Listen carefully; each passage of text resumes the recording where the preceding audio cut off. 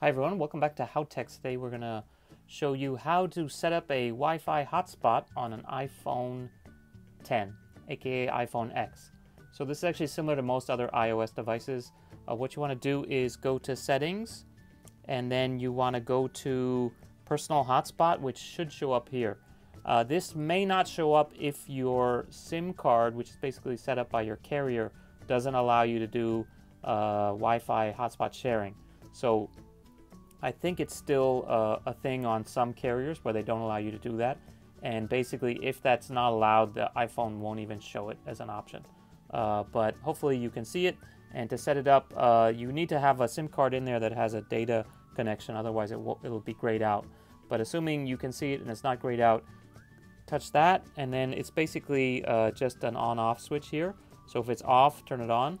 You can see that there's a default password in here, and it's obviously something really complicated and random. So if you want to make that a little bit easier to remember, because remember, the whole point of the hotspot is that you're sharing it with other devices, which means you need to put in this password. And it might not just be on your laptop, it might be a friend who's using your data connection. So you have to be able to explain, okay, type in WN6Q, lowercase, blah, blah, blah, all this stuff. So it's best if you probably change this to something easy to remember.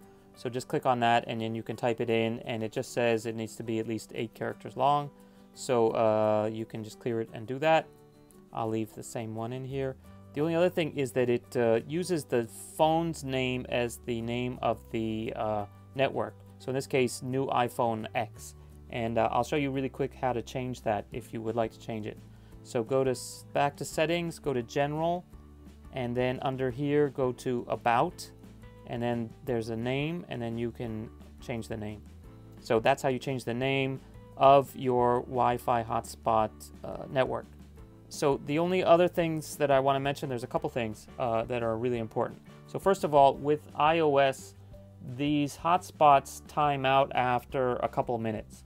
So if you have something continuously connected to it, it should continue to work. But like if you connect something to it, use it for a couple of minutes, then disconnect, and then open that device again, it probably won't be able to rediscover that network, because after, say, 5 minutes of inactivity, the iPhone will turn off the network. And that's to save your battery and also for security purposes, so that people just can't continually try to log in and try to hack into your phone or whatever.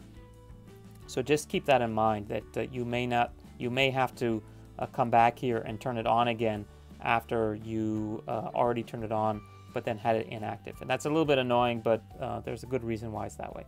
One other important thing is how you can do it a little bit easier using the shortcuts. So on the iPhone X, aka iPhone 10, you need to pull down and get to the control panel. So on this phone, you go from the top right corner and pull down. And then if you use iOS 11, you should recognize this even if you don't have an iPhone X. But you can actually go to, this is the cellular connection. So if you just touch it, it turns off your, your 3G or LTE connection. But because this is a force touch device, if you just hold this one down and push a little bit, it brings up this advanced, I guess, controller. And then you can actually control specific things, not just Wi-Fi on and off, not just airplane mode, but you can actually turn on and off the hotspot right from here, and you can also control AirDrop too.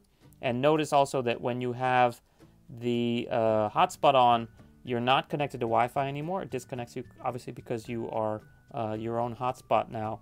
And also AirDrop receiving is off because you're using the network for other things. So that's kind of a downer. So it's key to note that this is different than what you see on some Android phones, is you can actually connect to Wi-Fi and then still be a Wi-Fi hotspot. So that, let's say you're in a hotel room, you pay for one device to connect to the Wi-Fi in the hotel, and you want to connect your other smart devices or your laptop or whatever through that one connection. You can do that on some Android devices. You can't do it on this one. So basically, once you are in the hotspot mode, Wi-Fi is basically equivalently turned off, and then also AirDrop is off. So if I turn this one back on, these guys come back on. So anyway, keep that in mind. Just a small caveat specific to this phone and also to iOS in general. Okay, that's it for today. If you have any questions, please leave a comment. Don't forget to subscribe. Please check out other how-to videos for the iPhone 10 and many other popular electronics here on HowTechs. Bye. And push firmly and then pull this guy out gently. And again, make sure that you have the phone pointed face up. You don't want this thing to fall out on the floor.